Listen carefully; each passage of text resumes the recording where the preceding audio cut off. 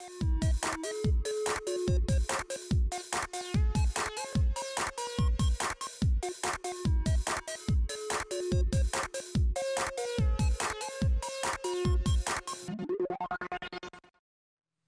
everyone, my name is Tony Ward. I'm a front-end developer at Toyota Connected, and today I'm going to be talking a little bit about our shared component library.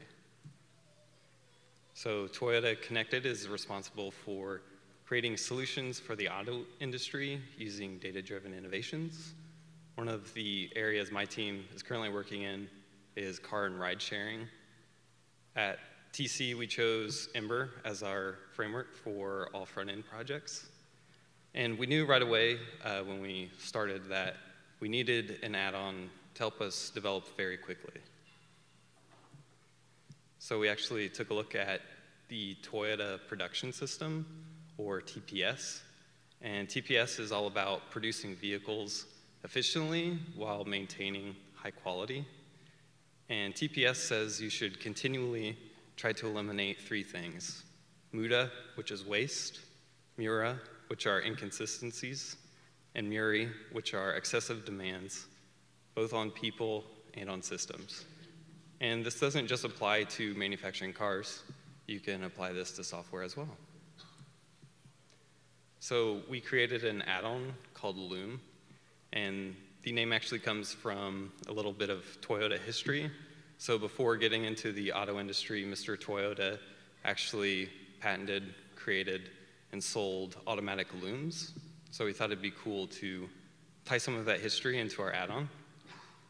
But Loom consists of our most commonly used web components, template helpers, Sass functions, and Sass mixins. And one unique thing that I really enjoy is that our designers actually created these same components as symbols in Sketch. So what that means is, as a designer is working on an experience, or a dev is working on implementing those designs, we're all kind of pulling from the same toolbox. So I have a couple of really small examples here, just due to time, of what we have in Loom. But here is a form item block component, and you can see you can provide a flow, either column or row, which is the content flow. In this case, it's a column, as well as a label. And since it's a block component, the yielded content can be anything, right? For email and password here, it's an input. And this component really helps us build form fields very, very quickly and efficiently. Second component is just an input toggle. So this is basically just a styled checkbox, right? The only difference is that it takes an action that is called whenever the toggle is clicked. That action will be called. And everything else that you would expect from a checkbox is exposed on this input toggle as well. And then we have this async button.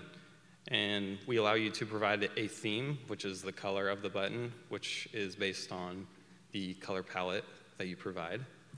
And it takes an action, which can either be just a regular action or an Ember concurrency task. And when that Ember concurrency task or action is running, it displays the pending text that you provide. And by default, we show a spinner. However, you can also override that. So hopefully, those brief examples allow you to see some advantages of using a shared component library. But some other ones are here. The really big one, at least for me, I'm really into testing, so having really well-tested components is a big plus.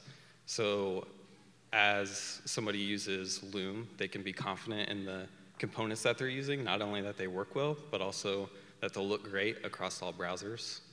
Another advantage for us is shared language and tools between design and development. So it helps bridge some communication gaps between designers and developers. Another big one for us is shared translations. So we're a global company, and as more Toyota entities start using this add-on and contributing some translations back, everybody using that add-on benefits from those translations as well.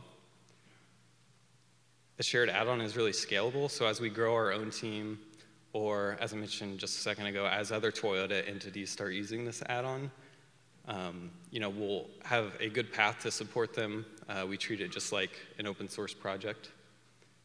And then lastly, having a shared add-on promotes efficiency, consistency, and quality, which ultimately allows us to eliminate Muda, Mira, and Miri. And that's all that I had. If you want to reach out to me, there you can.